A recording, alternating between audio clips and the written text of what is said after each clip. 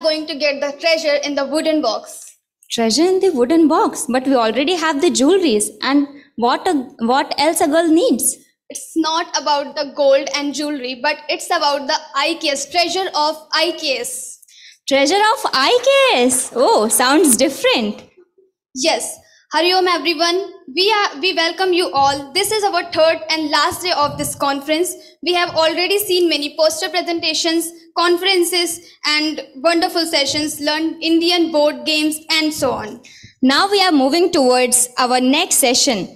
For this we request a very dynamic and versatile personality, Professor B. Mahadevan ji. He is the Professor of Production and Operations Management, IIM Bangalore.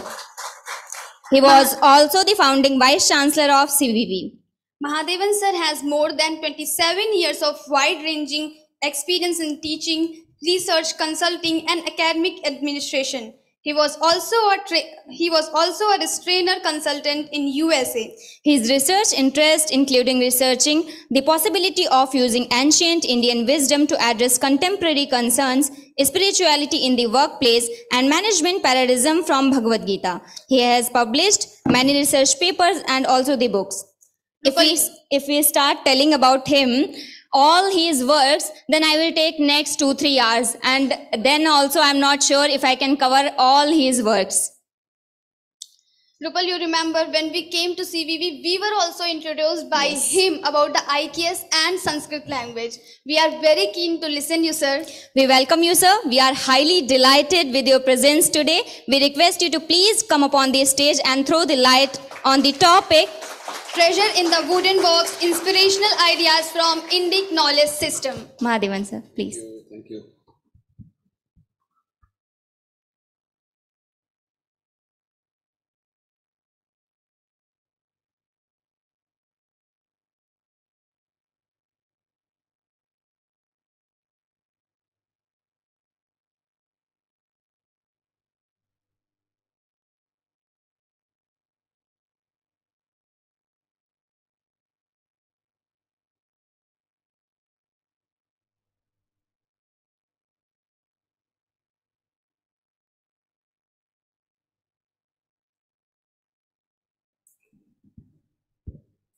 Yes.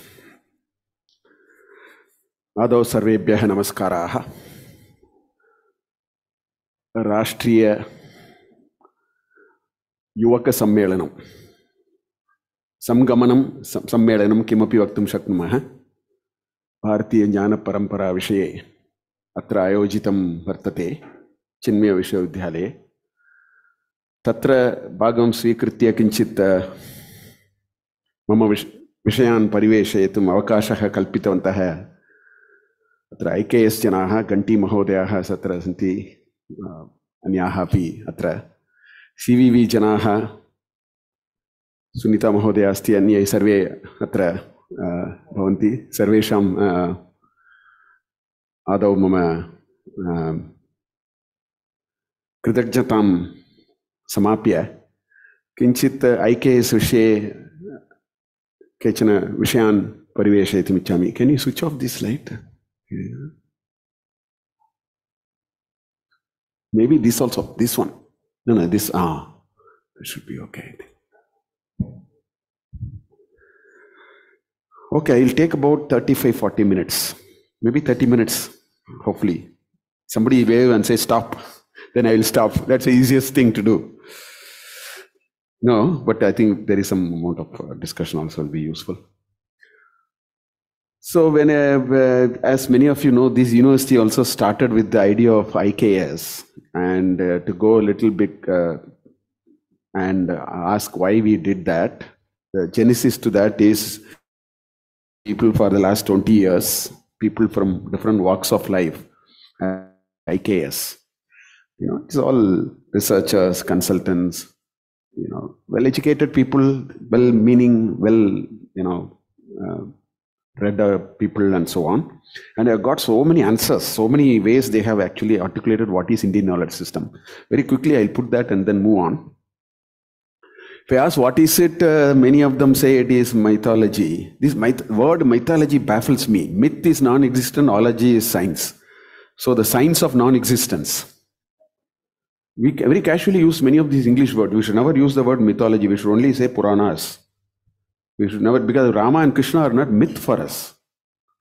So we are using different, we have to be very careful while using English words. I have now applied, I have cleaned up a lot of my terminology now, because I realize it is going counter to my own understanding of things. Anyway, religious prescriptions, matters of blind faith. I again tell them faith does not require an adjective blind. Faith by itself is blind. That's a very definition of proof, strictly unnecessary. There is a definition for faith. So you don't add blind and all that. People anyway keep saying that. If you ask where is it, they say, well, it is all extinct. Is there incomprehensible, too difficult to cull out? Then I ask them, why do we need it?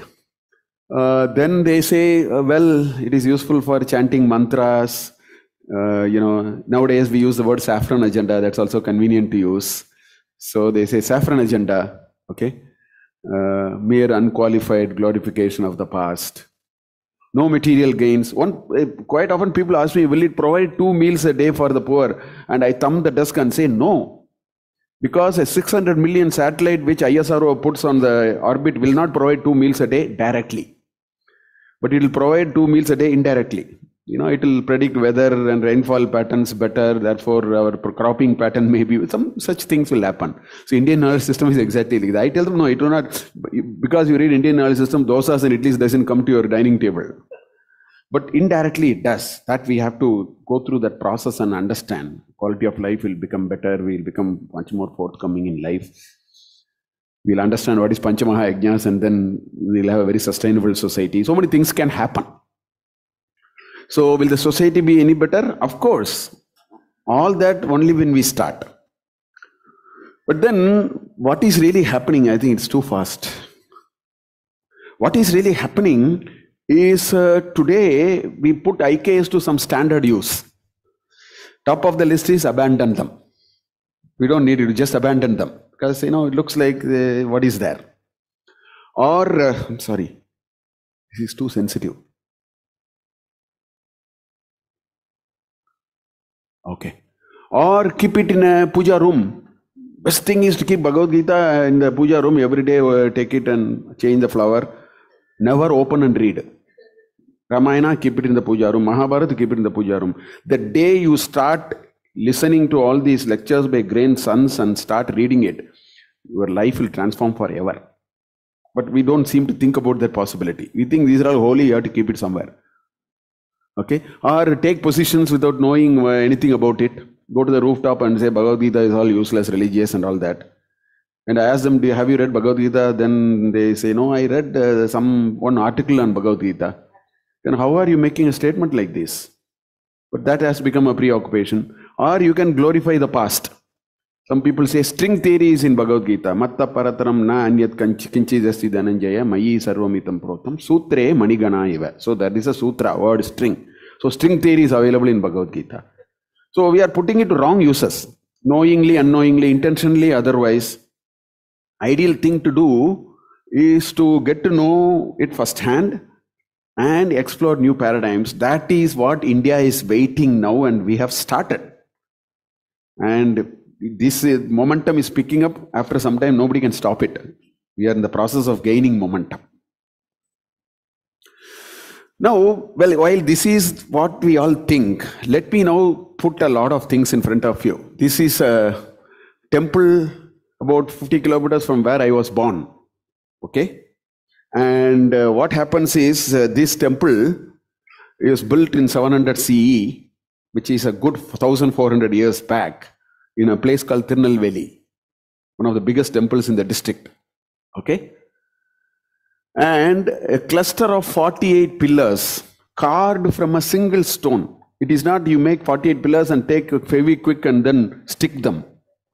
A single boulder is taken, and I don't know how they created that gaps. If you tap it, you will get 7 notes, Sarigama Pada Nisa. These are all musical pillars. They are not fancy pillars, they are musical pillars. Okay? So many places in Tamil Nadu you have musical pillars. Madurai also has Meenakshi temple. They have now covered it because people are tapping it and it may get broken and all that. Number of people visiting Madurai is some 100 times number of people visiting this temple actually. They are still, today you can go and tap it if you want. You should go and do a documentary there actually. 161 pillars in total that make the musical sounds. The 7 notes are created. And the surrounding ones, what is happening here? Vibrate when one of them is stopped, right? But when one of them is tapped, sound waves anyway travel now. So you actually will see the vibration on the, because they are all very close. You see the gaps, right? Now I wanted to quickly think. I asked one person what it takes to do it. He said, sir, first of all, this is the hardest metal known to mankind, the hardest substance known to mankind, granite. If you have to chisel granite, you need ferrous carbon alloys.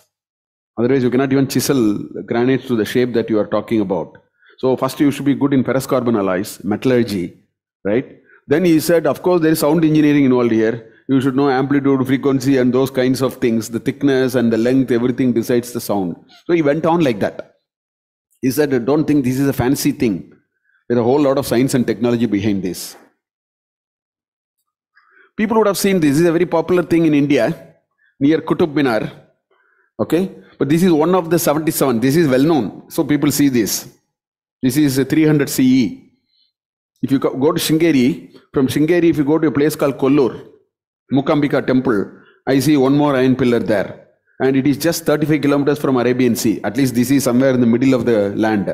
So one can say, sea, wind and all that, no corrosion. But you go and see the iron pillar in Mukambika temple, nothing happens to it. Okay? You have one at Dar, one at Mount Abu.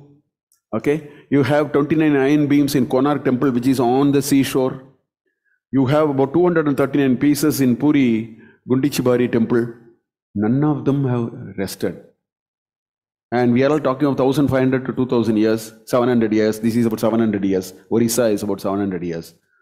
So all these are saying that Indians were very good in, all these are ferrous carbon alloys. I am a mechanical engineer. If I don't read what is called temperature time transformation diagram, I would not have passed mechanical engineering. As time goes at different temperatures, what happens to the ferrous and carbon? That's why steel and all those, this is an important subject for us. Without knowing it, you can't do any of this. As late as 1963, they have not been replicated. I read in one of the international conference proceedings, there's something called wood steel. They are not able to replicate the composition even today. Wood steel was exported from here around this place. There is one Kodungalur port. That time trade, if you have to go on this side, Kodungalur port, if you go to the Far East, you have to go to Pumbuhar. These are the two vibrant ports. Both of them are non-existent today. They were exporting wood steel from here to manufacture what is called Damascus blades, swords for warfare. They were all sent from here. That's the situation at that time. I don't know whether people know what it is. This is the only surviving dam in the world of the 5 oldest. This is in terms of seniority order, this is the 4th. There were 3 which was ahead of them. They are no more. The one after this is also no more, 2000 years old. This is in a place called Trichy, Kallanai. This is called Grand Anaicut. Karikalan built it, and 150 years back, Britishers just added 2 more layers to just increase the height. That's all they did. This is a living dam. Oldest living dam in the world. Okay? Others are all gone. And I invited somebody, MD Srinivas, 2 days to IIM Bangalore, and he was delivering a talk. And he talked about how watershed management was absolutely fantastic. He quoted from Tamil Nadu. These are Tamil Nadu examples. I can give you watershed management in Rajasthan, Pakistan, Western India. I can talk about Ain and Pine system in Bihar. We had a very good understanding of watershed management. So this is an example of that. During Sangam period, which was 300 BCE to 300 CE, southern parts of India, we had Grand Anaicut. In 1804, the Britishers raised the height of the dam by about 27 inches and so on. So we were good in watershed management, which was very, very important. This is again the temple which is in doldrums today. It's a destroyed temple. It's not a living temple.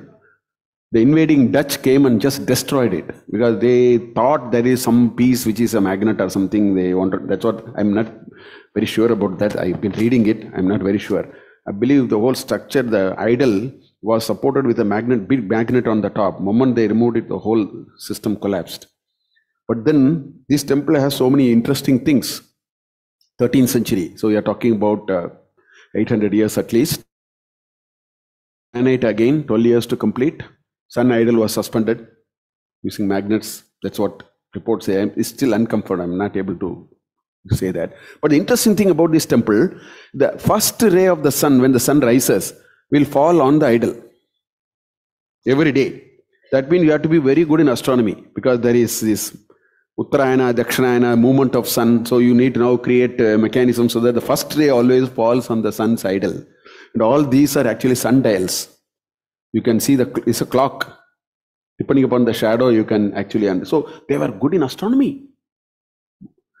They were really good in astronomy. Otherwise, how can you do all that? You can't do all these by some, Maya Jal and all that. You need the proper science. Otherwise, you can't even do all these. I don't know whether people have seen these. Anyway. These are, you read news about this every day, either being smuggled or brought back. That's the only news we are reading now. Either these idols have been brought back from Australia and the US and all that, or they are smuggled out of India. These idols are all made Chola time. You go to Swami Malai, I'm sure you would have seen it last time. You go to Swami Malai near Kumbakonam, you will find people doing it even today. And only in 17th century they understood how to do it. This, last wax casting process. Whereas in Vishnu Dharmottara Purana, it is written, Madhu Chishta Vidana. Uchishta is left out. Madhu is bee, so beehive, basically the wax. With that, they make precise shapes of this cast. Then they pour the metal. We also do Panchaloha idols, which means we can work with the 5 metals, a combination of 5 metals, and we can make these. So Indians were absolutely fabulous when it came to metalworking technology. Britishers completely destroyed it by 1900 through several methods. They destroyed it because they wanted to they put a ban on mining, they put a production tax, everything, so that you can't do anything. You have to take it and then send it to UK, process it, bring it back, value add, and then sell it here and make all of us poor. In fact, it is the Mughals and the Britishers who made Indians poor. The Jizya tax, the Mughals excessively taxed this country for 200 years. And Britishers did everything in the wrong way. They took the raw material from here, converted it into finished goods, brought it back and sold it and then made money, and they just destroyed a very good fabric that was part of this country actually. So what is IKS? So I have given you just a few examples. So let me formally define IKS. There are 3 terms here: Indian, knowledge, and system. So let me define all the 3. The first definition is Indian. So it is basically a simple definition is indigenous source of knowledge, which is fine. But I will make 2 important qualifications to the word Indian. There's a geographical qualification, there is a demographical qualification. Geographical qualification is Indian means not just this post-1947 India. That's all some mischief done in the last 75 years. India means Akhanda Bharat. It starts from Afghanistan on the west to Burma and a little bit of the island on the east. East to west was quite large. North south was always tight. You had the ocean on one side, you had Himalaya. That's why even in Vishnu Purana the definition is very tight, because you have Himalayas on one side and ocean on the other side. Whereas east west was very sprawling. So that is the geographical definition of Indian, not Government of India 1947 and all that. Then there is a demographic definition which is very, very important. In fact, this was my first realization when I started writing this book. I started reading a lot of Indological texts and I found they were actually not appropriate. So the Western scholars, what they have written about Indian, I don't call it as IKS, I call it as about IKS. I'm not even attributing an agenda, all that I'm not interested talking now. But, so the qualification to be Indian demographically is somebody who is born here, lived here through this culture and then observed and then wrote commentaries and so on. Or somebody who has come here, spent so much time. For example, there was a lady by name Stella Krimrish. She came in 1920 to University of Calcutta. 20 years she spent. Absolutely fantastic book on Hindu temples. I don't think you can read any other book better than that. Because she was immersed into this culture. She got an understanding of what this culture is. Then she wrote. She wrote a book on Vishnu Dharmottara Purana. Commentary on Vishnu Dharmottara Purana. I mean, commentary in the sense, I found they are all good. Most of the books, when I started reading, I realized I cannot rely on them. I just put them all aside and started going into, the original texts in Sanskrit and the Indian commentaries and all that kind of a thing. So, travelers' accounts, translation by non-Indians are all about IKS and not IKS at all. I want you to understand that. Then comes knowledge. Knowledge, of course, is that which emanates out of experimentation, validation. I mean, that's how knowledge comes. Observation, keen observation, gaining experience. So every society gets knowledge like that. Indians also got knowledge like that. The only thing I want to say is the Indian knowledge is into two compartments. One compartment I call it as formal literary, another is informal oral. Informal in the sense that you don't need a lipi, you don't need a script. Grandmother's ideas of how to treat a particular ailment is an informal oral tradition, rich oral tradition is there. Whereas there is formal, which can also be oral. The entire Vedic, this culture was oral, but it was formal. Scripts were there, lipis and all that kind of thing. So that's one. Second thing that we need to know about Indian knowledge is every piece of knowledge has beautifully three dimensions: spiritual, philosophical, spiritual, religious, and day-to-day, secular, or whatever you want to call. When I teach Bhagavad Gita and IIM Bangalore as a 3-credit elective, I show them the three dimensions throughout the course. So they see that this is three-dimensional. I mean, it's an oral tradition. You can't write one book for philosophy, one book for... you can't write everything in one book. It's up to you to, decipher it out. Okay, Aryabhatta will have a lot of philosophy and mathematics. If you know how to read it, you will understand it. So that's the culture. So it's a three-dimensional this thing. Then, of course, you have what is called system, which is a very structured methodology by which you can classify the entire corpus in a mutually exclusive, collectively exhaustive kind of a way. And there are some good methods available. If you take the Sanatana Dharma, that can be classified using what is called Chaturdasha Vidyastan. But there are other methods available. So I will show you the method I adopted while we wrote the book. Okay. So IKS as literary and non-literary. Those are the two broad sort of things. Sanatana Dharma, other dharmic traditions, and regional comes under literary. And of course, there is a rich oral tradition. And in the core Sanatana Dharma, you have Veda, Vedanga, Dharma Shastras, Itihasa, Purana, Darshanas, basic, our existential corpus. So that Chaturdasha Vidyasthana, several people have commented, added on the top of it, etc., etc. But very little people know that Sanatana Dharma literature has phenomenal amount of science technology that you want. It is not in small measure. You have basic and applied sciences, engineering, technology, alchemy, architecture, aesthetics, health, wellness, public administration, everything. Our book is only dealing the right side. Very little we have done. About 30 pages we have done on these out of 450 pages. The remaining 400 pages are on the right side. Because this is a big misnomer. People don't understand Indian knowledge system. Otherwise, how do you get those temples and all those mystical pillars and so on? How do you get it? You don't get it without knowledge of it.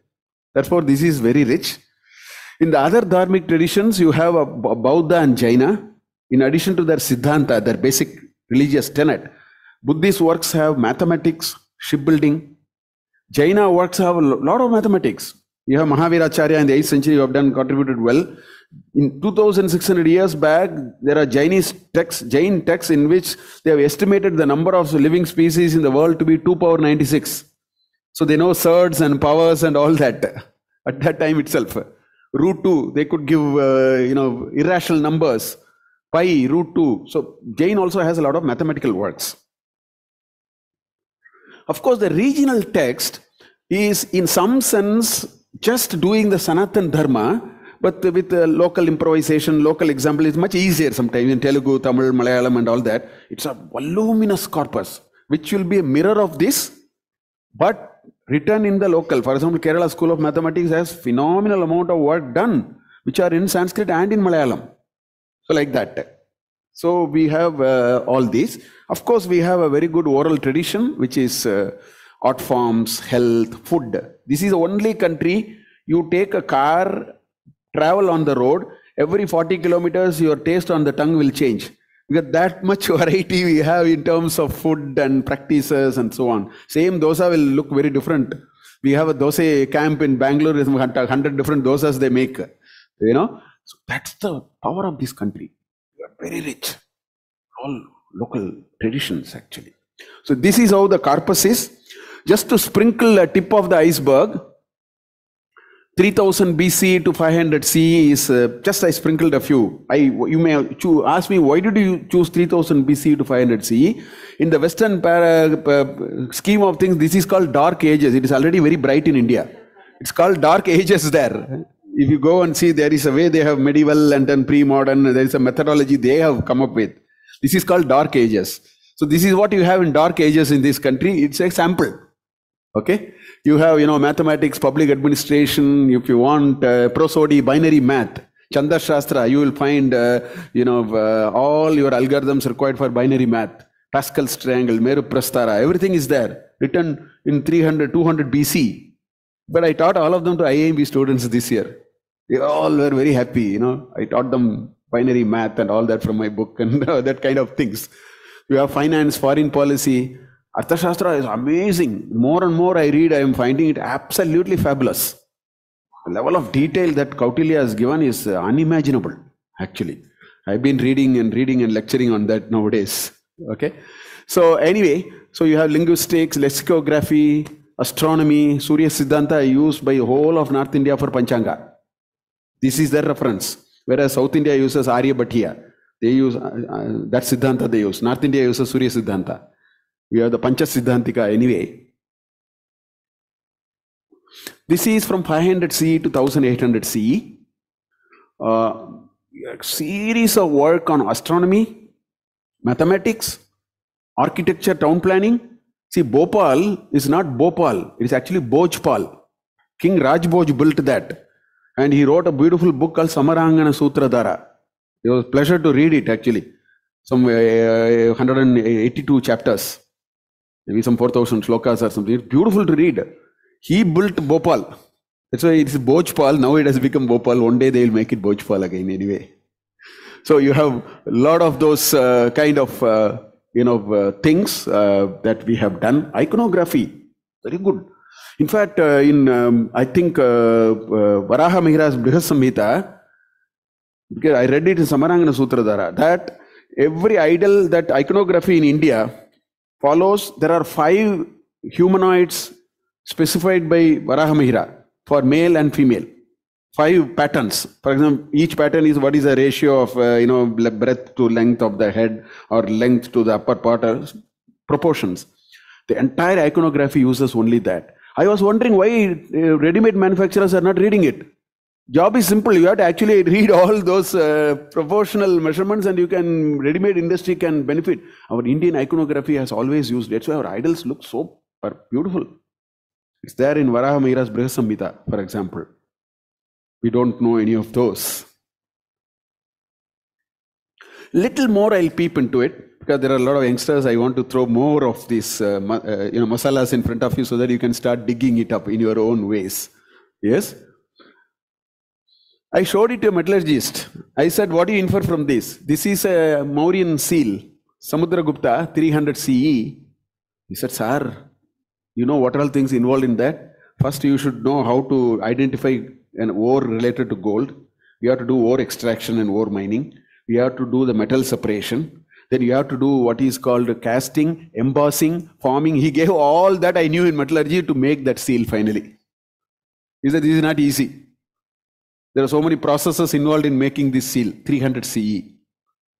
That is an ornament in Andhra, royal rings, 1st century BCE, kept in some museum.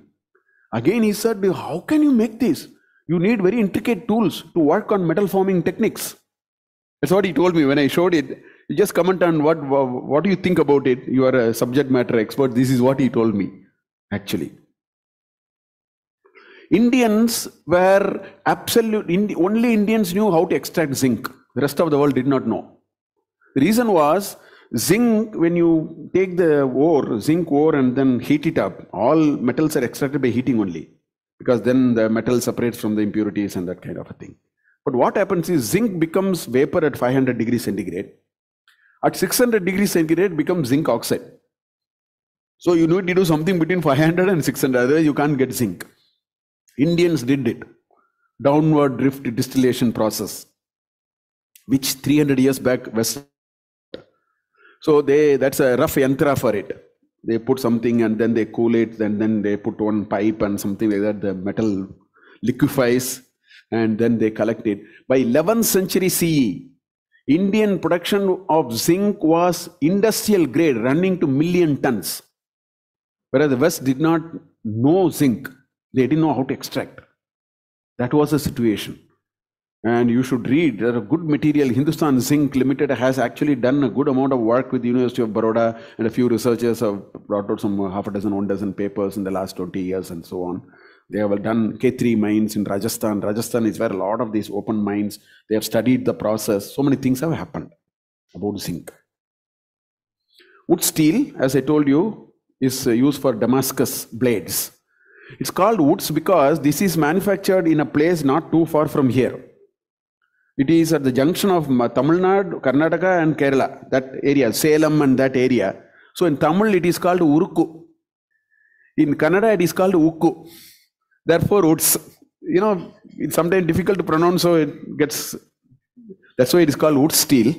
And it was manufactured and exported to Damascus to make that. Now wood steels, they are not able to replicate. That's what I read. While I was writing the book, I was also extensively reading to find out what is happening and so on. In one of the 1963 conference, they said they could not reproduce yet the composition of wood steel.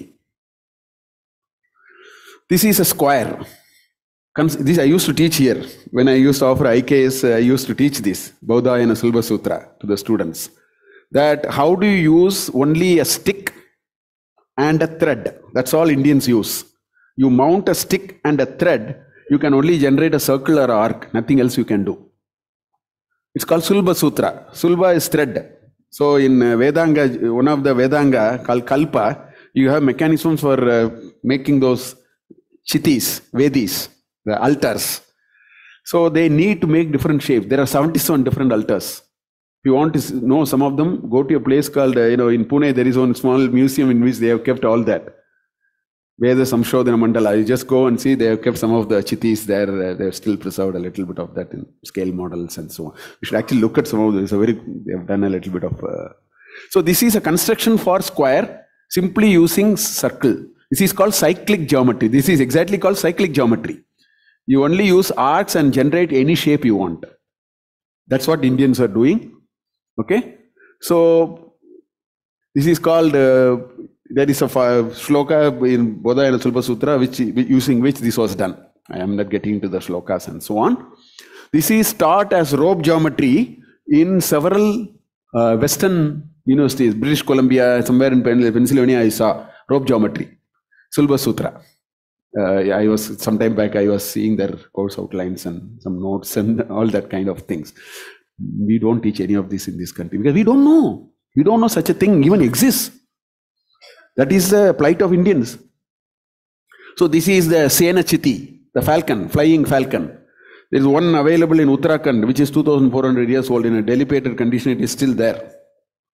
So this is not easy. You have to make it exactly with 200 bricks, not one more and not one less. And the bricks are of 5 different shapes, B1, B2, B3, B4, B5. You add up all of them, it becomes 200. So you have to generate this using cyclic geometry now. Trapezium, isosceles triangle, rhombus, everything you can generate. This is called cyclic geometry. That's why, we were very good in that. And we could do this. These are all called de Fontaine equations. 3rd century BC, they propose equation, they don't know how to find. These are very difficult problems to solve. Ax plus by equal to c, two unknowns, two coefficients and one constant. How do you get a solution? Integer solution. You can get any kind of solution. You can just put y equal to 3 and then put a some number, b some number and come with a x which may be a real, some 5.32. Question is two integers I need. X and y should be integers. To solve this, these are all extremely, and second degree, w cube plus x cube is equal to y cube plus, that's called a famous Ramanujam number. He got into a taxi and said he solves this Diophantine equation. 1729 will solve this problem. W cube plus x cube equal to y cube plus z cube. Those are the numbers, 12, 1, 9 and 10. Ramanujam was God incarnated, Max as math. He got into a car and said this is a solution for a Diophantine equation of third degree. Okay, Indians solved it. Aryabhatta gave a beautiful method called Kuttaka method, with which he solved the Diophantine equation, linear indeterminate equation. This is called Pell's equation. Pell did not solve. Brahmagupta solved this w cube plus x cube, this x square minus ny square is called plus or something that he solved. Brahmagupta solved it in 7th century. But now we call it as Pell's equation. Okay? So this is what it is. Aryabhatta solved it. Brahmagupta solved this equation. Okay? And these were French mathematicians. Much later they started actually studying. We are all, if you read BSc, MSc Max, they will tell you Pierre de Fermat found this Diophantine equation. We have it in Brahmagupta. But MDS came and described it in some detail to my students actually. Okay? And Bhaskaracharya, Bhaskara 2, modified version of Brahmagupta, got some integer. Integer value is the problem. Real values you can find. What is and they gave not one solution. They gave a methodology by which you can keep on finding more and more integer solutions. You can keep on, it's like least common divisor. After that you can go on. That kind of methodology Indians did. Diophantine equations. This is a very beautiful thing called magic square. I do not know how many of you are aware of magic square. See, if you take things on the left, add all rows will add up to 34. Add all columns, it will add up to 34. Add the true primary diagonals, will add up to 34. This is called magic square. It's called Bhadra Ganita. I'll tell you why it is called Bhadra Ganita later in India. That is called pan-diagonal magic square. That, don't think of it like a sheet. Think of it as a cylinder, torus. So what happens? After 13, 6, 4, the next number will be here because like this, no? So this will be the diagonal now. So there are any number of diagonals now, not one diagonal. That also is 34 now. You just see that number. See 13 plus 6, 29 plus 4, 33 plus 1, 34. Let us look at this. This and this. The next number will be that because now you have to roll the torus horizontally, not vertically. You can roll the torus horizontally. So this number will be that fellow. That will also add up to 34 now. That's quite a tough problem. It is called pan-diagonal magic square. This is magic square. This has plenty of industrial applications. Don't think this is fun. It has management applications. I keep telling my students. It's called Bhadra Ganita. That is called Sarvato Bhadra Ganita. Why is it called Bhadra Ganita? You go to some villages and some places, you will find casually on the wall, they would have a magic square for 70 or 90. Because the belief was if the magic number is 90, wealth will improve, child will be born. So it's a casual thing for them to create magic squares. It is there. If you go deep into the villages, you will find. That's why it's called Bhadra Ganita. Bhadram Bhavati. Etasya summation yadi 70 bhavati, Bhadram Bhavati. Tasmat etat Bhadra Ganita bhut. And Sarvato Bhadra Ganita, which means whichever form it is the same. We have Nagarjuna, a Buddhist monk, solved this with a beautiful equation using Katapayati in the 1st century BC. And to the Kerala School of Maths in 1400, he solved that with a beautiful algorithm called Turagagati, like horse going. And he said only 383 possibilities are there. 1923, they said only 12 possibilities. In 1928, finally, they said 383 possibilities. They proved what he said 600 years later. Narayana Pandita has done a lot of work. Ramanujam's first book has magic squares. So don't, we don't know the Hanuman in us, actually, so to speak. So what happened? Why I can keep on going. My book has lots of these details. You can buy and read it. For want of time, I have just sprinkled a little bit here and there. Full of this material we have in our book, actually. You can look at it. So question is, what happened to IKS? Well, there is compelling evidence. This book is based on 3 evidences. It's not written simply. The book was written on 3 evidences. First, literary evidence. We went to Rasaratna Samuchaya. We went to Samarangana Sutradhara, or whatever you want, Brihat Samhita, Panchasiddhantika. We tried to actually use literary evidence. Second, there is pouring archaeological evidence today. They have completely destroyed the Aryan invasion theory thanks to archaeological evidences. Max Muller said that Vedic time is 1200. From 600 he added 200, 200, 200, it came to 1200. But then there are about 77 references for Saraswati in Rigveda. Saraswati river dried up in 1900 BC. Today we have established it so well using archaeology and other methodologies. So the whole thing is gone. So the second evidence we use is archaeological evidence. The third evidence we use is living structures. This is the only country in which things are living for 2000 years. The dam is living. The big temple is living. Everything is living. Nothing is dead. The Arasaram temple, we went in the documentary, puja, there was Pradosha puja happening when we were shooting actually. It was a Pradosha day, so we stopped it. I also chanted Rudra, went with them for a while and then continued the shooting. These are living evidence. So we use those 3 evidence. So there is compelling evidence, but we have no inkling of this today.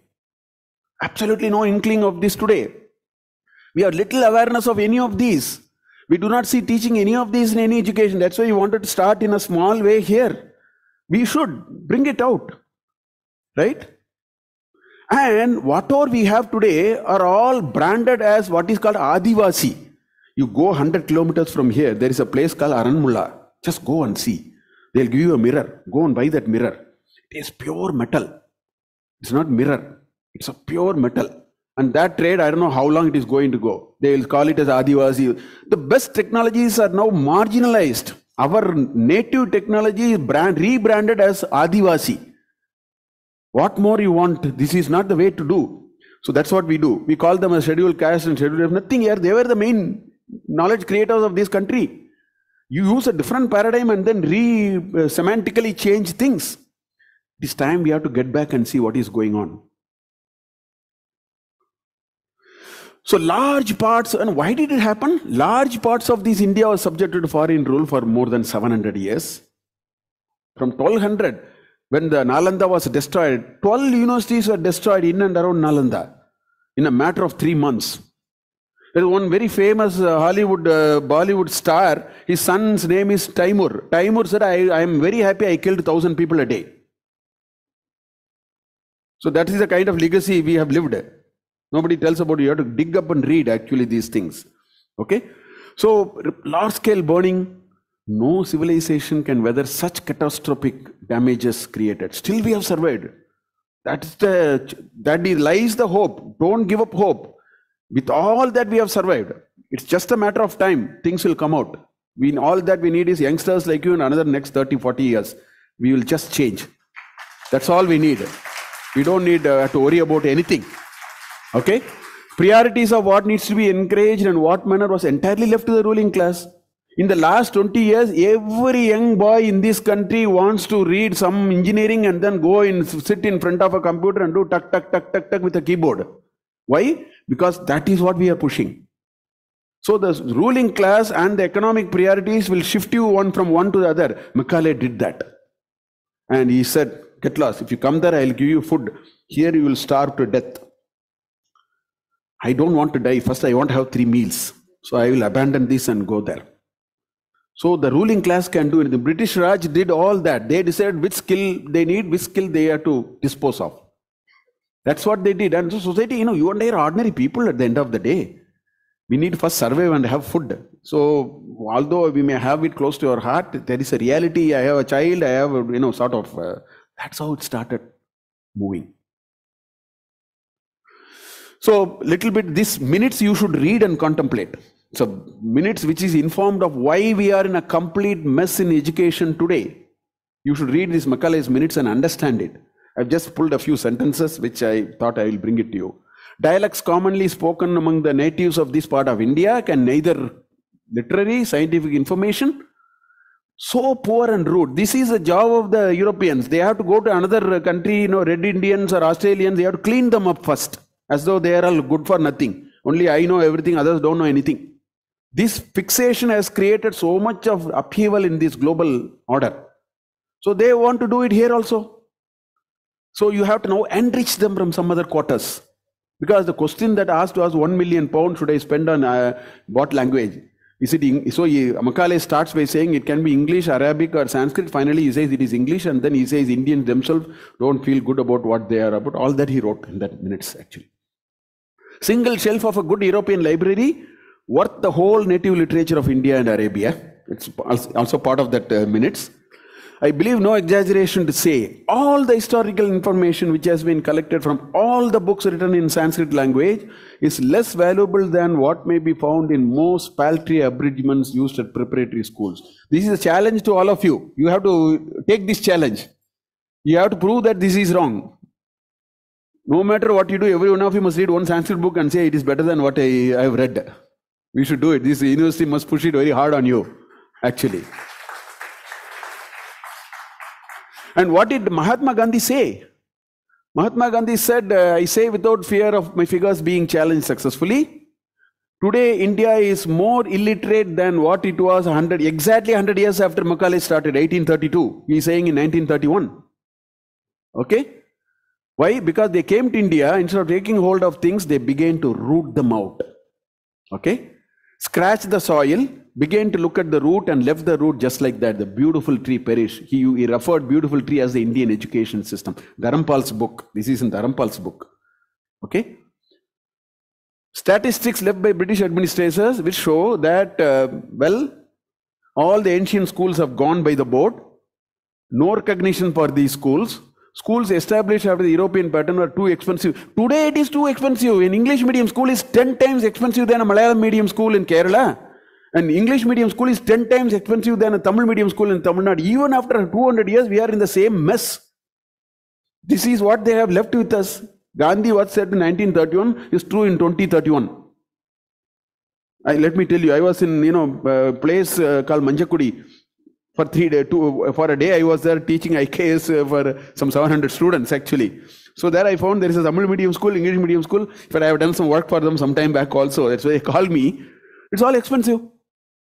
So how can you teach Indian things? You can't.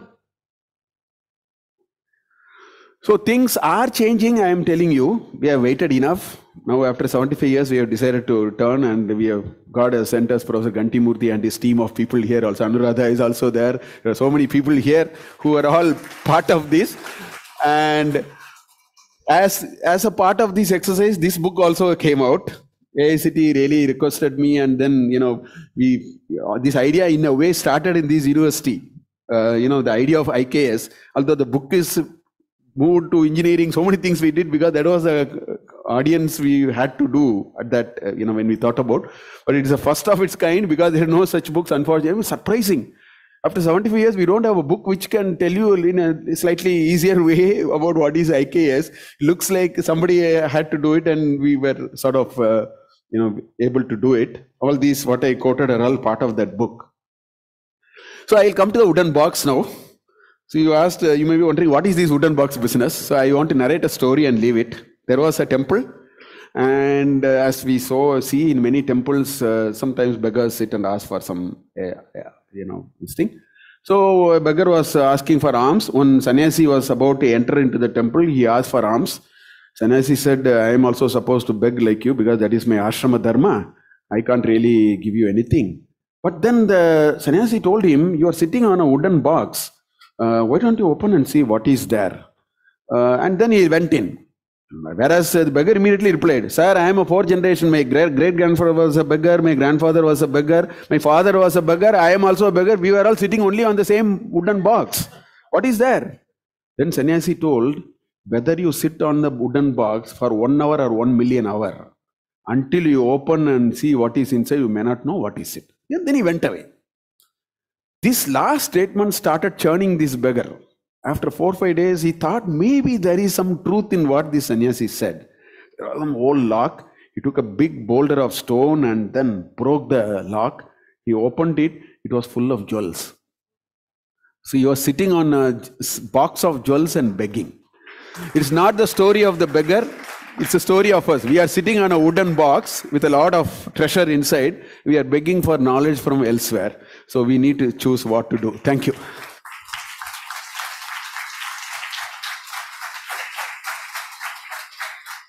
Thank you so much, sir. Just wow, wow, and wow. What a session. We are just short of words. How to thank sir for this amazing session. When he speaks, we can feel how passionate he is about IKS. With his inspiration, I wish to say a few lines about IKS here. ज्योतिष शास्त्र के मिहिर सदा और शल्य चिकित्सा सुश्रुत की लिए गणित हैं ब्रह्मगुप्त योग प्रणेता ऋषि पातंजलि आचार्य चड़क ने आयुर्वेद विमान विद्या ऋषि भारद्वाज रसायन विज्ञान के नागार्जुन अर्थशास्त्र चाणक्याचार्य आर्यभट्ट भास्कराचार्य और कितने ही जन्मे हैं यहाँ शिक्षा की पद्धति पर दृष्टि करें तो तक्षशिला और नालंदा बात करें फिर लौह स्तंभ Delhi Kollur Karnataka all this was summarized by him in a very short time. This was the perfect session to trigger our feelings about IKS on very last day. Thank you so much, sir. Once again, a big round of applause for him. Thank you so much, sir. Now we will request Dr. Anuradha Choudry ji to please have the stage. Anuradha ji. She is an assistant professor, Department of Humanities and Social Sciences, IIT Kharagpur, and coordinator IKS division at AICTE. Anuradha ma'am is a highly motivated Sanskrit scholar dedicated to revealing the deeper secret of Vedas and promoting Sanskrit as a living, modern and spoken language. She has completed her PhD in Sanskrit on Vedic psychology, where she presented practical application of this new kind of psychology in our daily lives. She travels widely to teach Sanskrit and yoga psychology. She is with us for 3 days. Simple living and high thinking is a perfect quote for her. We welcome you, ma'am. Please enlighten us on the topic, the secret of secrets, the IKS way. Anuradha ma'am, a big round of applause for her.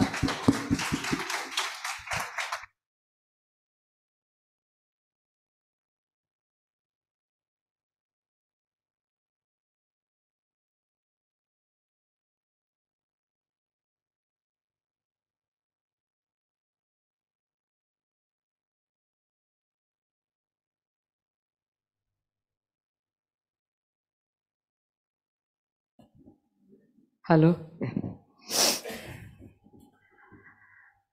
Can I have that on top, please? Can I have the board on top here somewhere? This side might be easier. Okay, this side. Thank you very much.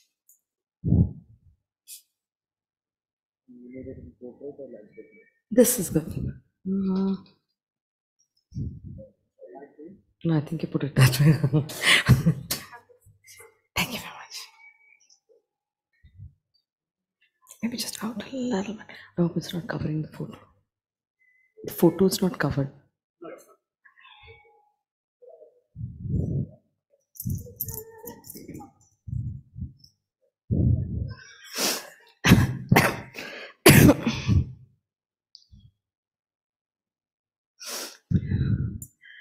Namaste. Shri Gurubhyo Namaha. Sabhasadbhyo Namaha. Atra upastitebhyaha, shreshthebhyaha, jyesthebhyaha, mitrebhyaha, mama sadara pranamaha. As we do in our tradition, I'd like to start with an invocation. Om Shanno Mitra Shamvarunaha Shanno Bhavatvaryama Shanna Indro Brihaspatihi Shanno Vishnurukramaha Namo Brahmane Namaste Vayo Tvameva Pratyaksham Brahmasi Tvameva Pratyaksham Brahma Vadishya Vritam Vadishyami Satyam Vadishyami Tanmamavatu Tadvaktaramavatu avatu mam, avatu vaktaram. Om Shanti, Shanti, Shanti.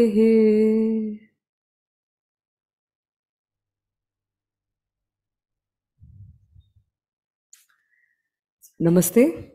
I would like to start by expressing my heartfelt gratitude to the Chinmaya mission, to the Chinmaya Vishwa Vidyapeeth, all the organizers in that institution for having given me this incredible privilege. Sunitaji standing there, thank you very much for giving me this opportunity of being present in this August milieu and this absolutely very sacred bhumi of Shankaracharya's birthplace. I consider it an absolute honor also to be standing here and talking to you, because I'm standing on the shoulder of several stalwarts who have spoken before me, and the just most recent one being Professor Mahadevan. And these are some of the best people that I have met in my life. I've traveled far and wide, but I can tell you that these are some of the people whom I regard extremely highly, who have mentored us and who are the torch bearers for the new civilizational uprising that is happening today, the new renaissance that we are extremely fortunate to be part of. So there have been many other wonderful speakers. I also am always grateful to my boss, Professor Ganti Murthy, who's always encouraging us to discover our own best and to try and promote that wherever we go. So many speakers, thank you very much for this opportunity again. I would like to try and adopt the Upanishadic method, the Upanishadic pedagogy, to try and present what I am saying here. So one of the things that the Upanishad does is that it used to have its sessions in an interactive manner. So teaching was always interactive. There's a lot of deep neuroscience behind these methods that were adopted in the Upanishads. So when you have interactive listening, but you're actively engaging your prefrontal cortex of reasoning, and you exercise your gray matter in the process of learning. The second one is that it used a lot of metaphors. So they say one image speaks 1,000 words. So the language was always metaphorical. So you looking at one thing, I share an image with you, and simultaneously the mind is filled with many other possibilities around that image. So I'll be trying to use images in the presentation that I have for you. And I'll be creating those images and we'll be drawing some, but yeah. And the third one is that the language of the Upanishads was always very symbolic, because it was about understanding that you have representations at one level, but they could actually imply many other things at many levels. So looking at visuals, but understanding their psychological symbolism as well. So I'll be trying to use these ways and present what I have to say to you today. So the topic that I have before you was also inspired by, because when Sunitaji said, please give us a topic, I said, now what do you give for a topic? So when she mentioned about Mahadevanji's talk on the hidden box, I said it has to have a matching mystery about it. So the word that popped up, because I've been working with the Vedas a little bit and also the Gita. So with the Vedas, it is this idea of the, ninyani vachansi. So there are these rahasyam, guhyam, and in the Gita, in the end also Shri Krishna says, guhyat, guhyataram. So there is this secret of secrets. So I said, okay, let's call it the secret of secrets, the IKS way. But I would like to, because I said I'll make it interactive, when you hear the term secret of secret, the IKS way, what might you think it is all about? What do you think this is really, what do you think I'm going to be talking to you about? Anybody, I'll just take 3 guesses. Sorry? That also is a secret, not for too long, hopefully. So what do you think the secret of secrets could deal with? Any 3 guesses, very quickly. Something in IKS that you don't know, all right? Hidden knowledges in Vedas and Puranas, okay? Methodology. So the way in which education was imparted. Okay. So I will, like I said, I'll start with an analogy itself. So imagine that there is a car that comes and stops in front of you. you know nothing about that car. You don't know about its make. You don't know, you don't know how fast it can go. You don't know where it is going to go. You don't know who the driver is. You don't know how much fuel there is.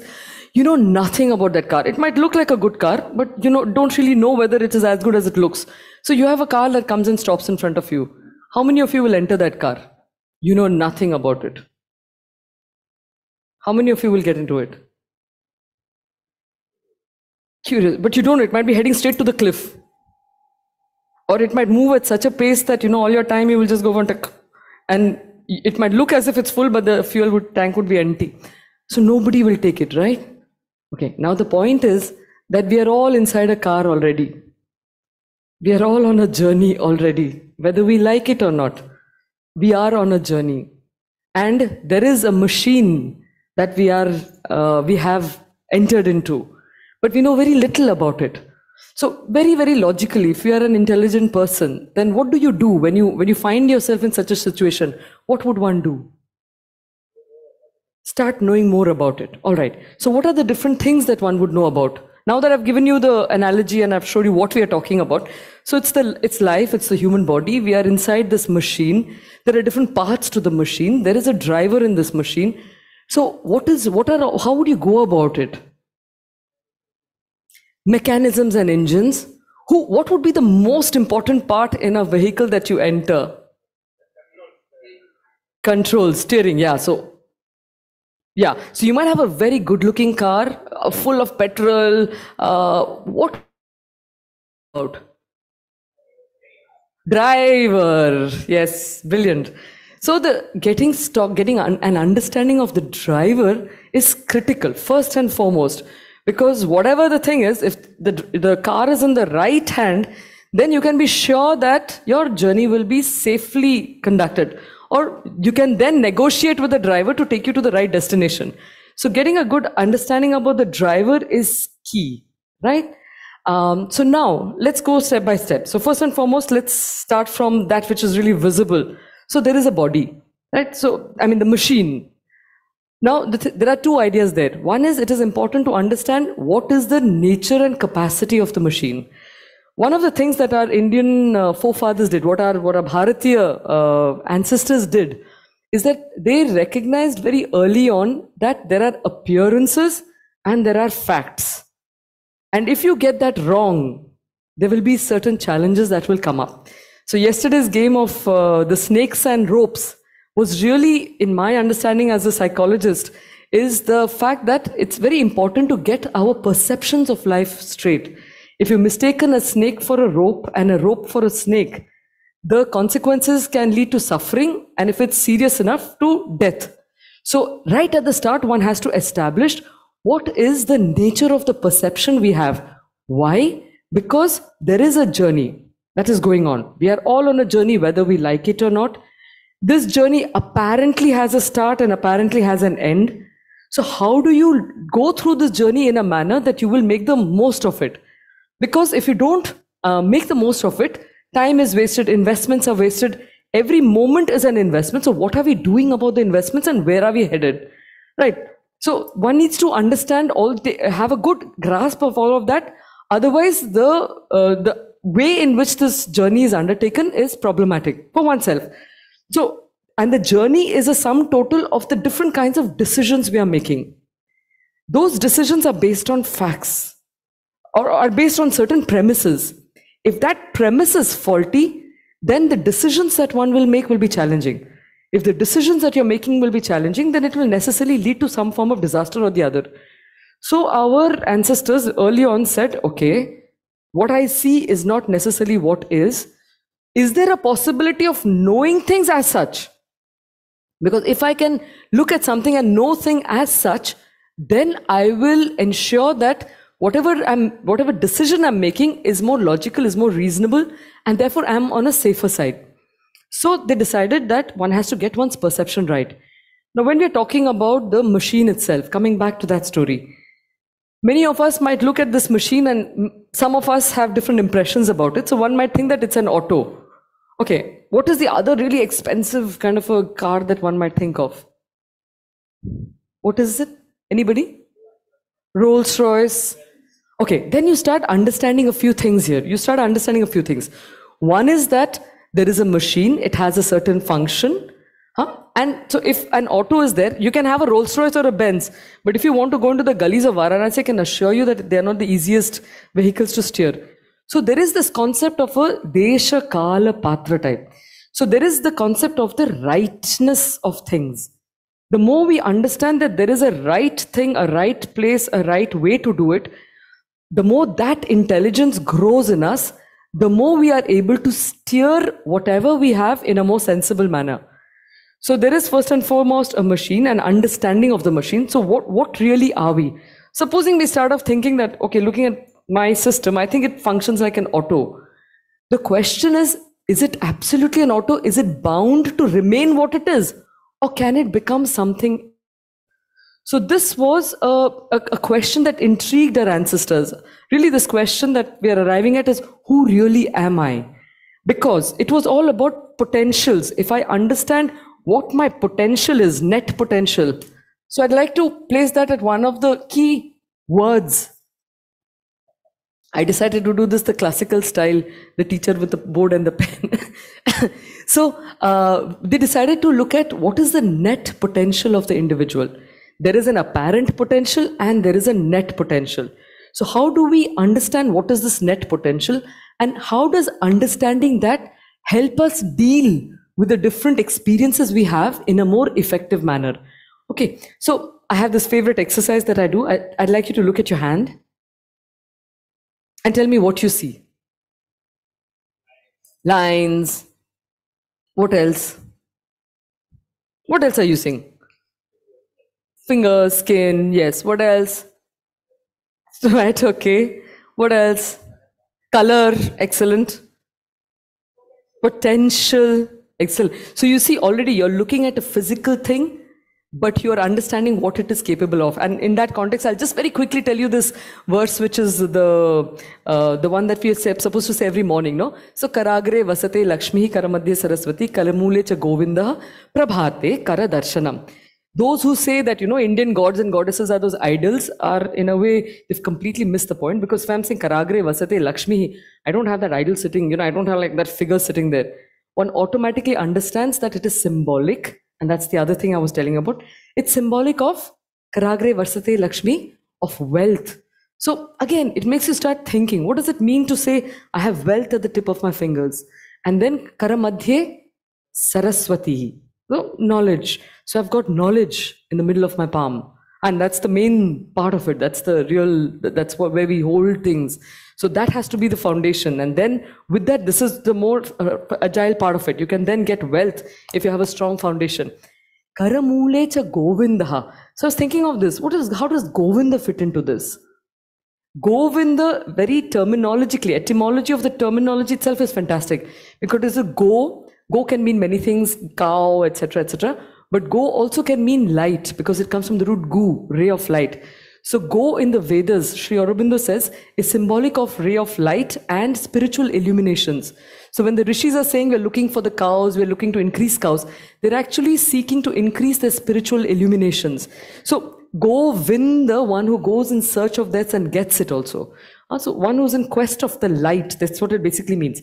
But in my understanding of the personality of Govinda, it was very interesting to discover an important law of physics. So when Govinda, when he held the Govardhana Parvata, which law of physics was he actually applying? Center of gravity. So the fact is that even if you have a very, very heavy thing, but you get the right center of gravity, you will be able to hold it up and balance it. Okay. Now, while it is again a very material law at work, we also see that it has a psychological application.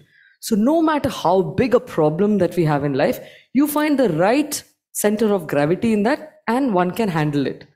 Okay, so it's really about finding that right thing. So this concept of the right plays a very important role, and we'll come to that as well. So we had that. So Karagre, so Karamule cha Govindaha, and every morning Prabhate Kara Darshanam. So you look at the hand and you energize and you remind yourself that if you do this, I can assure you that you'll never be a depressed person. I can assure you that if our youth every morning got up and looked at their own hands, and engaged with karma yoga, they'd never be depressed because they knew that everything is in their hands. It's a matter of how you're doing it, what you're doing about it. Okay, so this was just one other shloka here. So when we're talking of perceptions here, again, going back to the thing of who really are we, and when we look at the hand here, you look at it as potential as well. So there is a material reality to this, there's a potential reality to this. Fine. Next, supposing you have, and when you look at your hand like this, it makes sense to maybe wear rings, maybe put mehendi. It makes sense. Supposing circumstantially your lens is changed and you have an X-ray lens on. That's just a lens. What would you see? Bones, right? If you only had an X-ray lens in your life, God forbid it ever happens, supposing you get stuck with one, would you put mehendi? If you were looking at human beings through that, what would happen to life?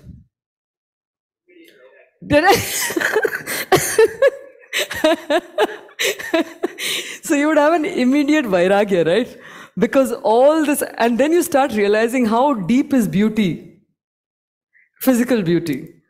I mean, it doesn't take, it's not rocket science to figure that out, right? It just needs a change of lens to figure out where things, perspectives are. Supposing you, at that level, if you have to lift a heavy thing, would you lift it the same way like you go and lift it now? No. Why? Because you can see what it's doing to your bones. You lift up anything, you can exactly see all that pressure, and then you're like, oh my God, you'll do it very differently. Right. Now, supposing you had infrared lens. You wore an infrared lens. What would you see? Now, you'd see heat waves. So you'll see color. You'll see all sorts of colors. Now, when you look at it, you see it's like fixed forms, right? Next, when you look at it as an X-ray thing, already you see that there is a layering that is happening. There is a bone and there is a thinner thing around it. It's not so concrete as you think the skin is, right? When you're looking at it through an X-ray lens, through an infrared lens, it's even more blurred. It's all heat waves. It's like suddenly this beautiful, elegant finger of mine starts looking like, oh my God, it's like there's much more happening around the finger. Okay. Now, so what have we done here basically? You're looking at the same hand. We've not changed objects. You're looking at the same object. The lens you're using to look at it, what has that done? It's changed our perception of that same reality. And as a result, what? Our response to that. Okay, now, supposing you have a very powerful lens. You're looking at your hand through a very powerful biological lens. What will you see? Molecules and all, even more powerful. Atoms, it goes on. So quantum lens, what were you likely to be looking at? Electrons, photons. Will you see your hand at all? Okay, so I'll take you through this exercise. I'd like you to close your eyes. I'd like you all to close your eyes. Because finally they say that, Anubhava itself is the greatest teacher. So I'd like you all to close your eyes. And I'd like you to visualize yourself looking at your hand through this quantum lens. Do you see your hand? Are you seeing your hand then? I'd like you to apply that lens to the rest of your body. If you ask yourself the question, who am I? What do you see? Just hold the answers in your mind now. I'll just take you through this little journey of mine. So as you apply that lens on yourself and you're looking at, keep your eyes closed and keep doing this exercise because there will be 2-3 layers. So I'd like you to apply this quantum lens on yourself and try and understand where is the boundary between you and your chair. Where really do you stop and your neighbor begin?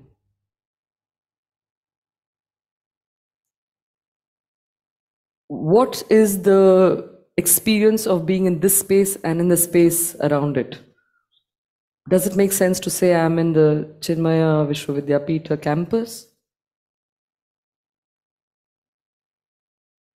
In this experience of a quantum world, I'll ask you to use the lens of gender. So imagine you're looking at a woman. Use the gender lens. Does it make any sense? Use the age lens, nationality lens, religious lens. At that stage, if you ask yourself the question, who am I?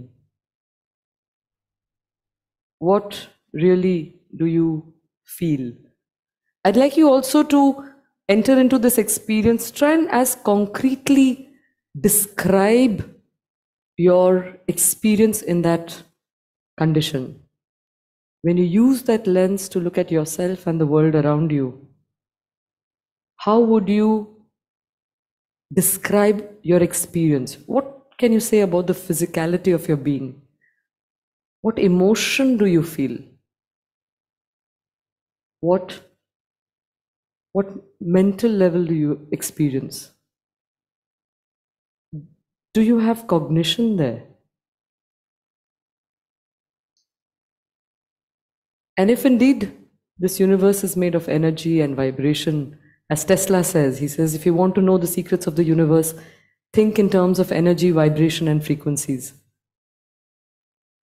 So at that level, while there is movement, what is the backdrop of that movement? There is movement. There is a backdrop of that movement. And every day when you're having a meal, we chant this mantra, Brahmarpanam Brahmahavihi. So there is this word Brahman that we talk about, which comes from the root Brah, which means infinite expansion. So when you say Brahmarpanam, the offering is to Brahman. Brahmarpanam Brahmahavihi. The what you are offering is also expansion. Brahmagnau, the fire to which you offer is also expansion. Brahmanahutam, it's that expansiveness that is offering it. Brahmaiva tena gantavyam. Through that process you have to reach that. And Brahma karma samadhina. One does that act in that experience. Is there anything else than that when you use the quantum lens in a sense? And is that state of being a dead experience or is it a living conscious experience? So I'd like you to note what is your emotional experience there. What do you feel under that, in that state of expansiveness? Unconditioned expansiveness possibly. And then I'd like us to gradually come back to this, but keep your eyes closed. I'd like you to zoom back, so out of the quantum state into the biological state. And I'd like you to notice at what point do the boundaries of you start becoming you. And then also think of this mantra that is a very powerful one, which is Soham. I am that. What does that really mean? And then I'd like you to reconnect to your physical self again. Zoom back into your cells and all. And then I'd like you to hold your hand in front of you as you open your eyes and you look at your hand.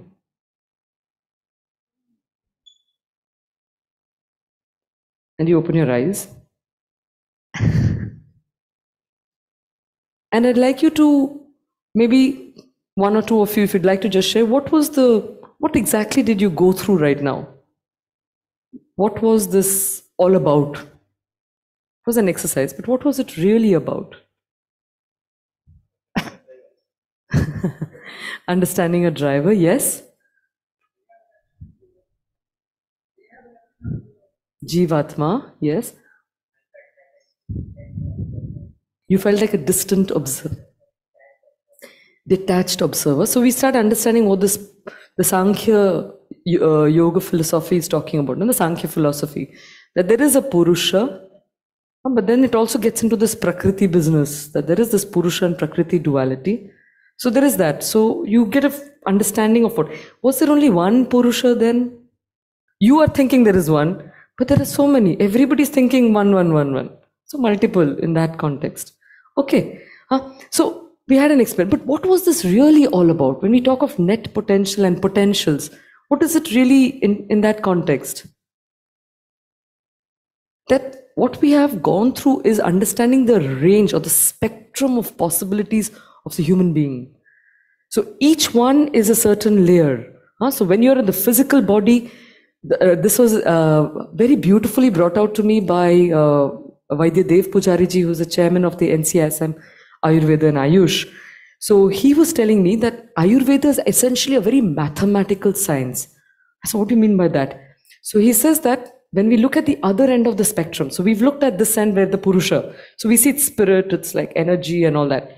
But we cannot deny the fact that we are in this body. This body is a very functional reality. What is this body really made of from a very bottom-up perspective? That is top-down perspective.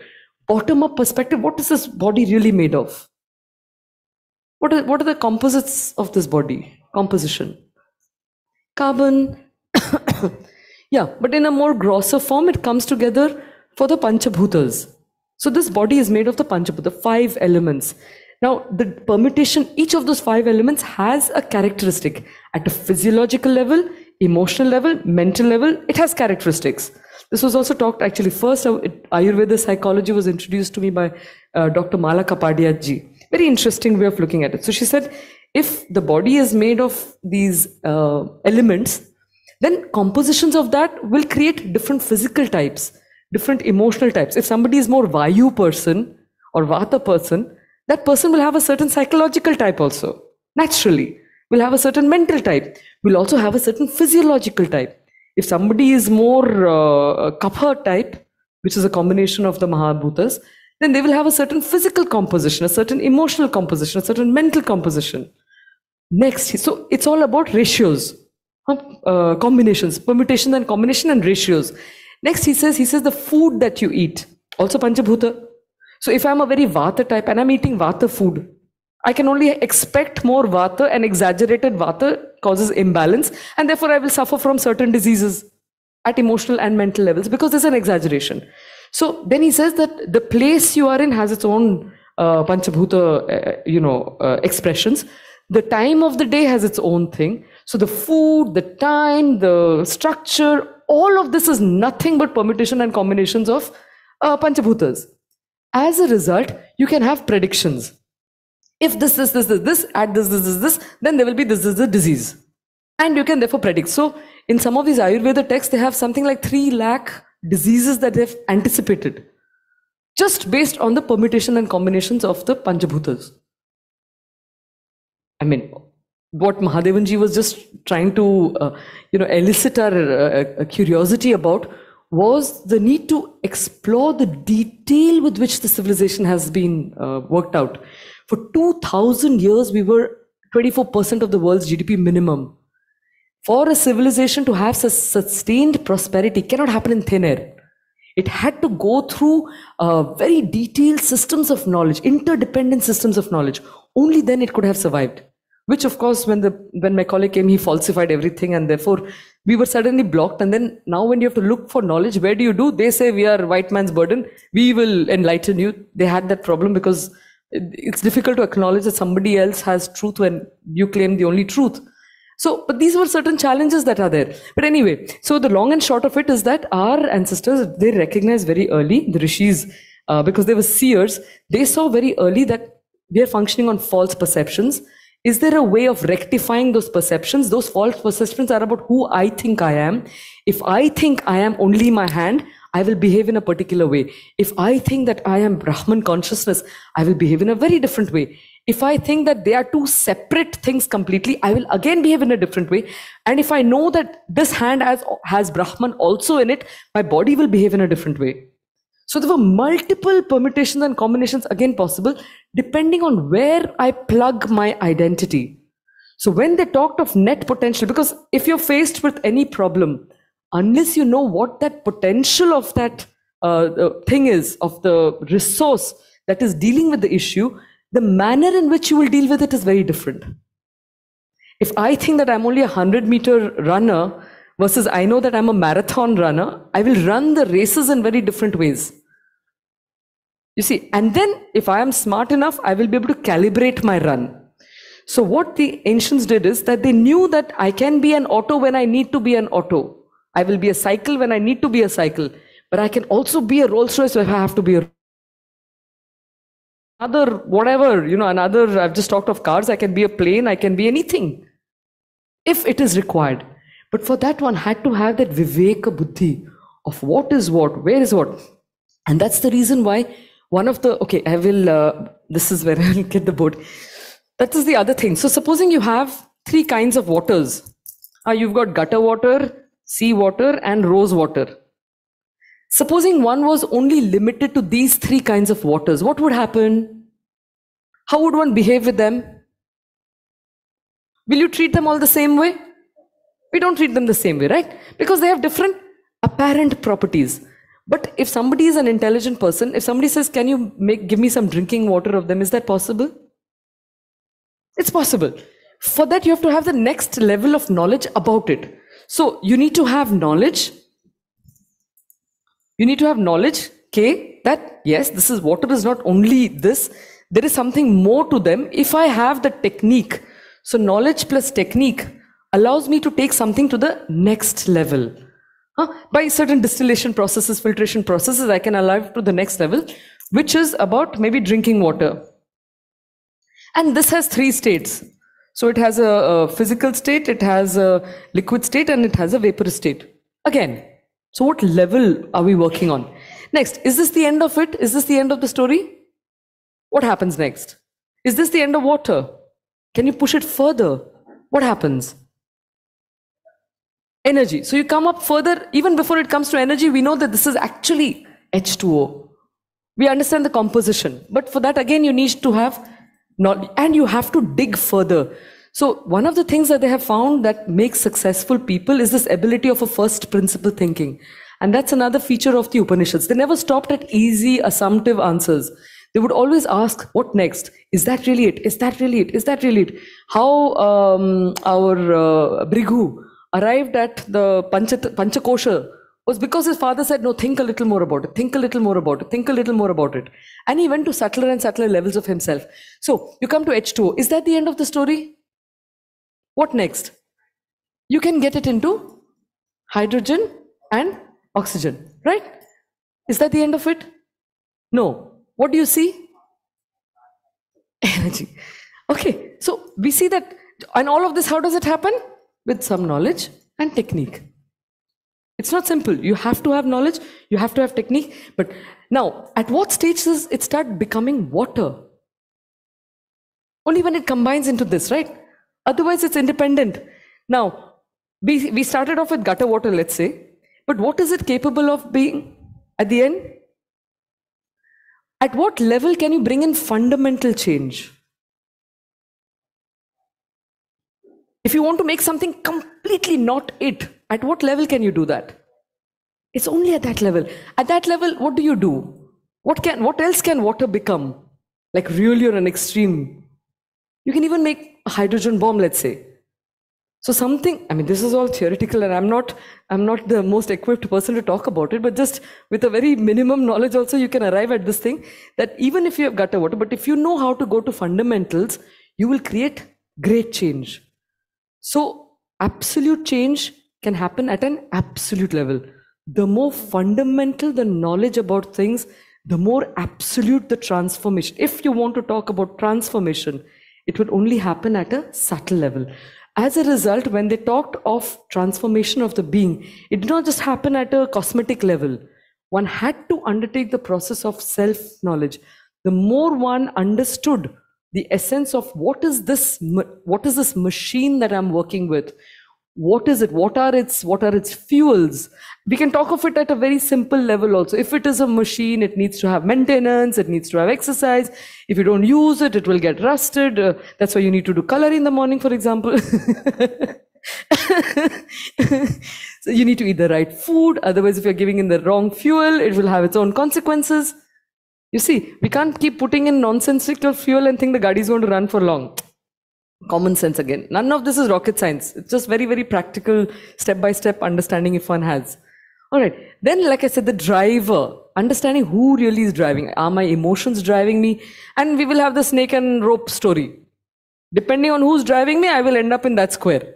I can have all the experiences of life, or I can not have anything. But if I have ahankara, So I will end up. So yeah, I was talking to Sahana ji yesterday, and there was this. I think it was with you only about this narrative of the people are reading Amish's books and all, and there is this glorification of Ravana. So there is at some point a friend of mine wrote on a post.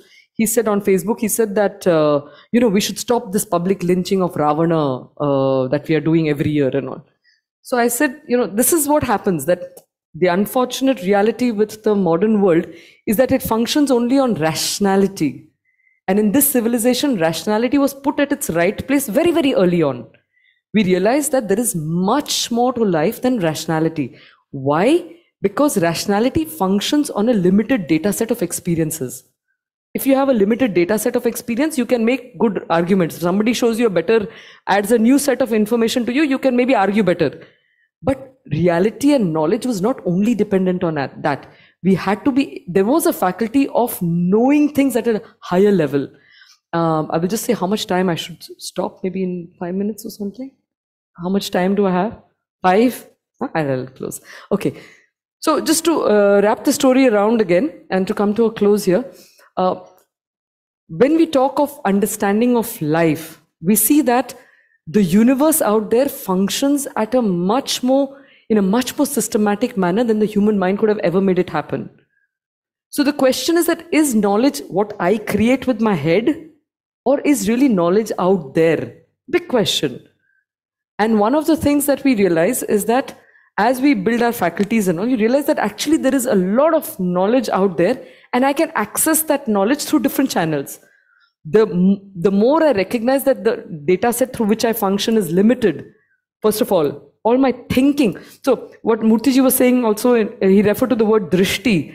Our normal functioning happens on our thinking, chintana. So chintana is happening on the limited data set, and therefore whatever you produce from there will be of a limited partial view. The question is, can one have a more integral view of things?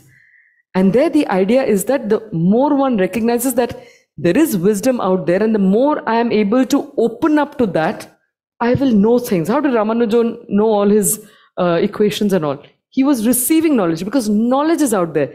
So the Bharatiya mind, which is a very special quality of mind, which we have unfortunately lost today. What we're trying to retrieve is not only these knowledge things, not only information about how many maybe iron pillars, or not that is important, but what is also more important from a Renaissance perspective is to recover the Bharatiya mana, the Bharatiya chitta.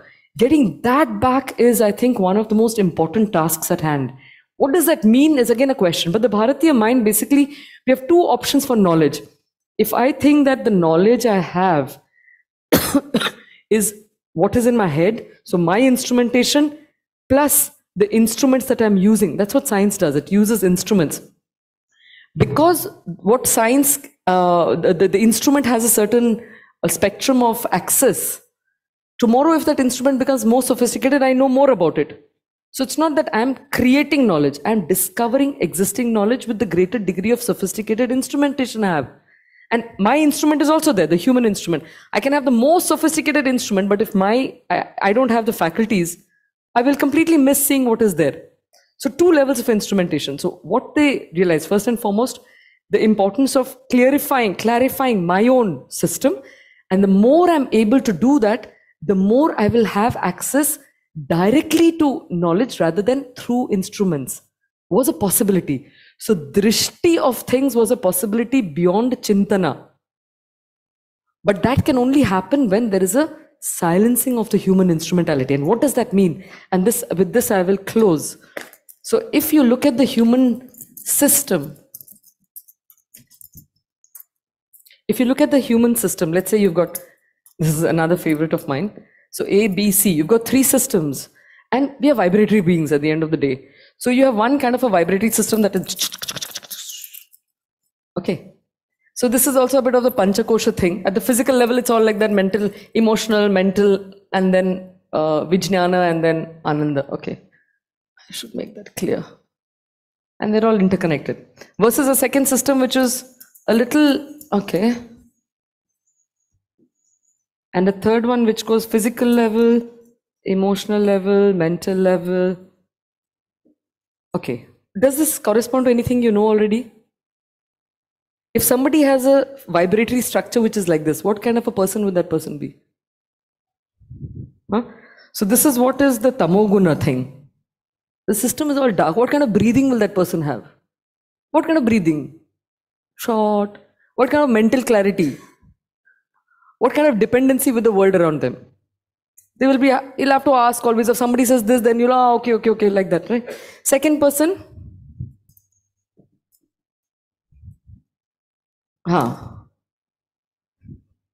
Okay.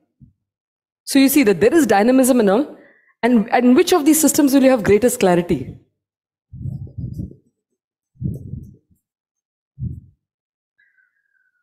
Right.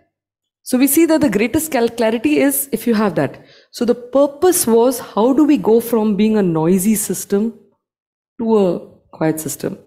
Because the more one does that, the more efficiency one increases.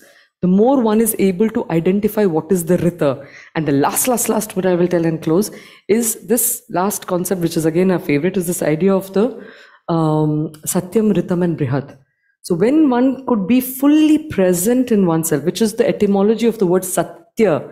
Satya means being in the present. Sat, being. Beingness is what Satya is all about.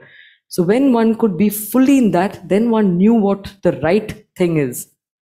Until then, one is functioning on this data set, which is backdated.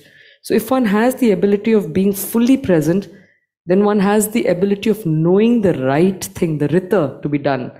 And if we could do that, then the results would necessarily be brihat. So if you have a musical note that goes like that, you play it exactly like that, what will happen? You get a resonance. So this Satyam, Ritam, Brihat idea of this civilization was about knowing what are the ideals, what is the best potential of this nation. Follow that in application, execution, which is Ritam. The result would naturally be Brihat. You don't have to worry about great things. Worry about that Satya, finding out what is the ideal, and then finding the best ways of reducing the gap between what one sees and what one executes. The more effectively one is able to do that, the rest is automatic. The consequence, Brihat. And that was the sum total of the idea of the dharma. Because when one is able to do that, then the best is upheld. So dharma, so at the end, just to close with the shloka of the Gita, no? Sorry, I don't know it by heart, where he says, at the end of the Gita, he says, Iti te jnanam akyatam guhyat guhyataram idam maya vimrishyetad asheshena yathechasi tathakuru. So at the end of the 700 shlokas of the Gita, he says this. He says, I've told you, and this is the secret of the secrets. Now you do what you want with it. And one person very interestingly pointed out that the summary of the Gita is in the first two words. It says, Dharma kshetre kuru kshetre. And he says you reshuffle the order of those words and it becomes kshetre kshetre dharma kuru. So in every field, dharma not as in religion and all, but in the context that I've said, in every field, discover what is the ideal, what is the best, what is your highest potential, what is the highest potential of that thing. Then with that precision, apply. And when that application will happen, you cannot but do the best. So if this civilization was at its height, it was because it aspired for best and was not in this mediocrity that we've become so content with.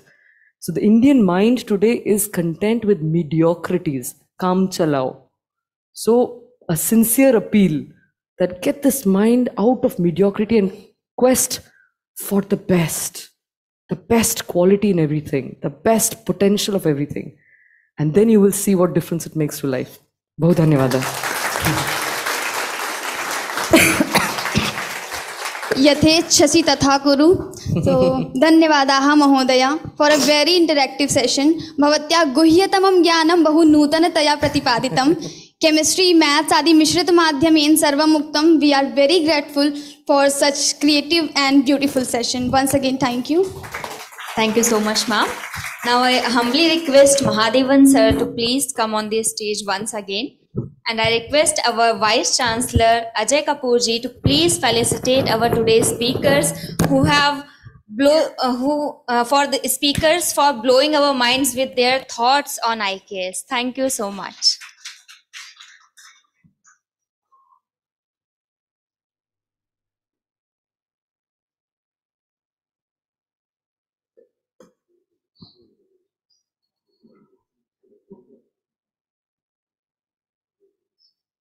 A big hand for Mahadevan, sir.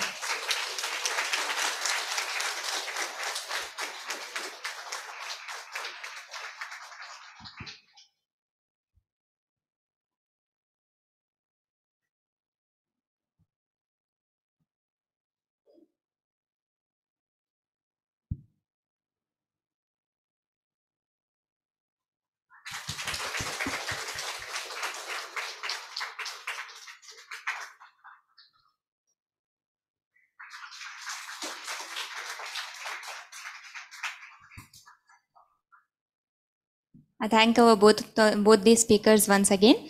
Now we have 15 minutes break. We can come back to this hall by 11 because there will be panel discussion by our guest speakers and the scholars today. So yeah, Srinath sir will be instructing. I'm sorry, I was not meant to break her. I just wanted to add, when she complete that, it is a 15 minutes break, but then if you can be a little earlier, we can start at the earliest. There will be a very interesting video, a 5-minute video that we are going to play before we start the panel discussion. So please have your tea fast and please come back fast. The tea is at Annakshetra, Sifa Nakshetra, where we have